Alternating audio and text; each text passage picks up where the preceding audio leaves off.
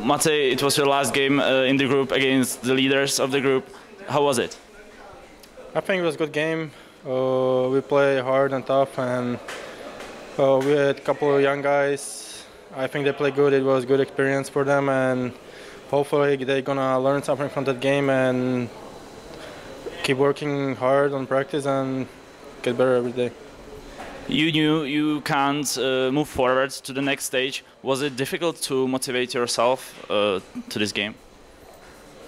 I wouldn't say that. Like every hockey game is like special. Like it's like a holiday for us, and we try to prepare hard for this game. And we lost in shootout, but I think it was a good game. We play up and down.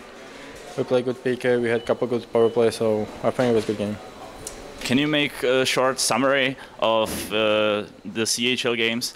What did this competition bring you? Well, it's good to play against the other teams like from Germany, Finland, and see how it is, like how is the Finnish league and the other leagues. And I think it was good for us. Good, we prepare hard for them, and it prepares us to the league. And hopefully, we're gonna play like we play in league, and we're gonna winning, and that's it. Thank you very much, and good luck. Thank you.